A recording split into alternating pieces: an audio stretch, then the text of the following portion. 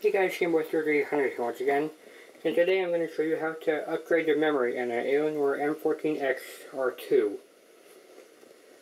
I'm pretty sure the R3 and R4 are the same, but I'm not 100% sure, so I'm just going to label this R2. I currently have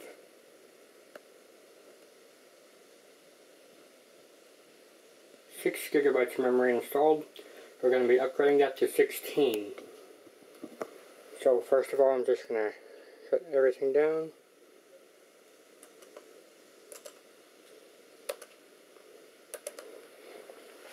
Wait for that to do its thing.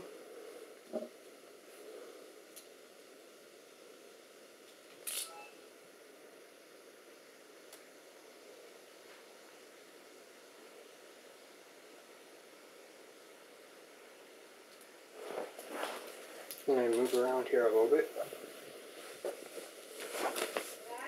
And just in time. Now we flip it over. There's 2 screws you want to undo.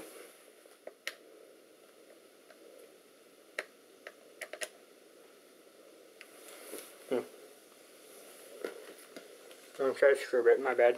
Hang on. Sorry, my bad there. You're going to want to do the same and make sure you have the right screw bit. Again, there's 2 screws you want to undo right up in the corners here.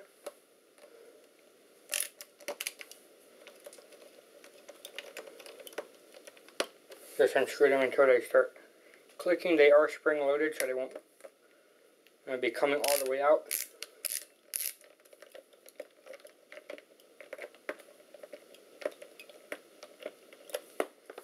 Once you got that done, you should be able to pull the shield back and expose everything beneath.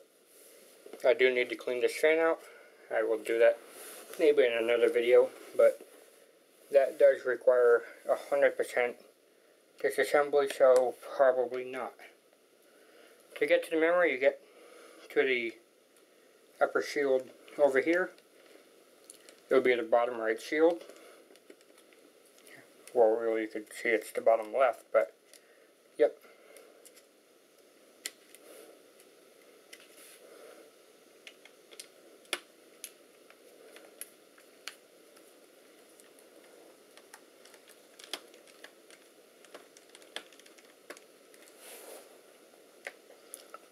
There are 3 screws you want to undo.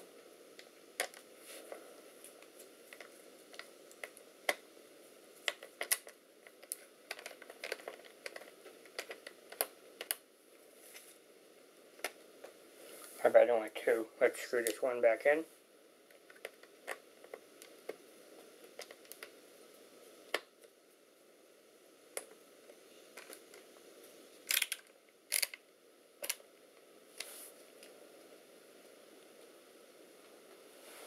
Now the memory cards, you'll see it right here. In my case, this one is a 2 gigabyte card. And for the other card, it is a 4 gigabyte card.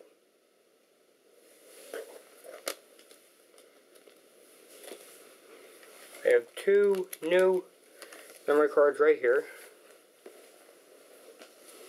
Here's the other one.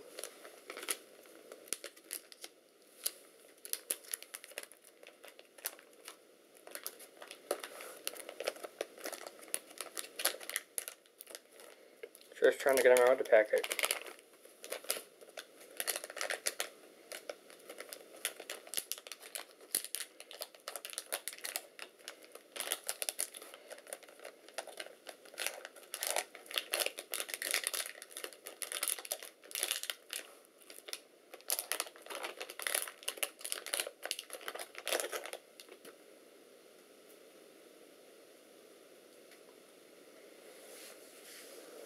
Alright, so we take the first memory card. This is an 8 gigabyte card, and as will the next card be.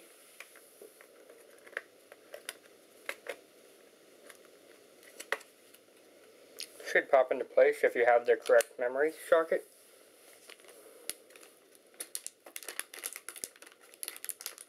If you don't, then the little pin will not align all the way up, and you will be in a little heap of trouble on your own.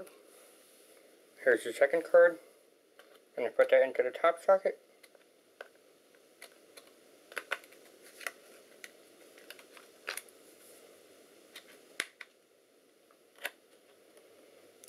Press them both down, make sure they're good and tight. I'm going to get these two other cards out of the way. Now it's time to simply reassemble your unit.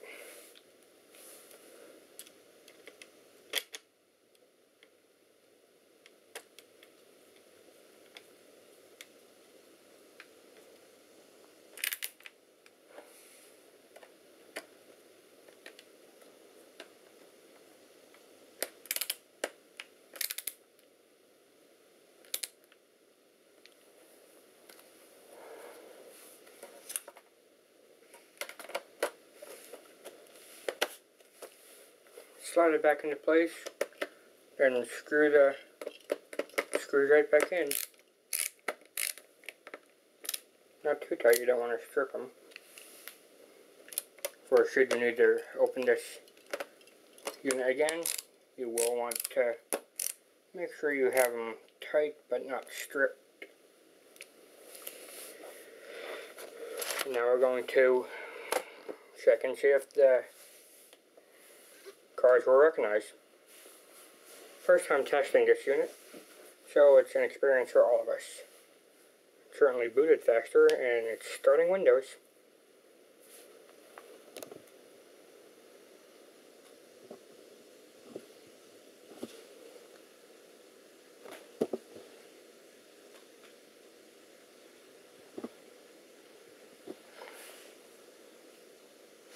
Now I have a ton of programs on here, so it kind of takes forever to boot. Like, give it a few minutes. I don't know what this string is for, but I suddenly find this string extremely interesting while waiting for something like this to completely load up. As a matter of fact, I will get right back to you as soon as it's done. Okay, we are back. You can see the tripod in the reflection of the screen, and we have some action.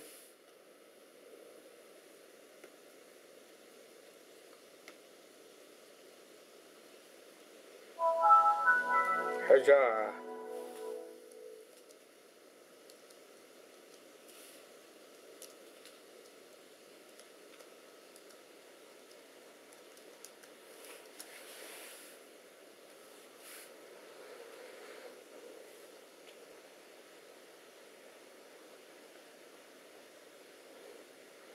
And here's Sonic.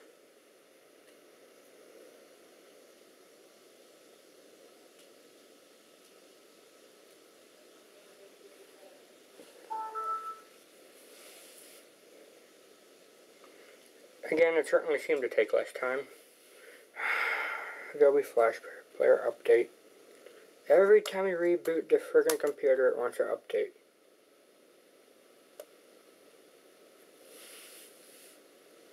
Now let's just wait for my extensions to load up, and we'll see if it actually does recognize as now 16 gigabytes.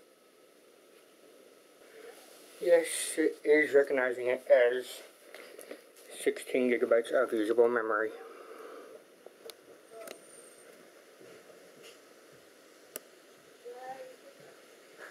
So there you have it.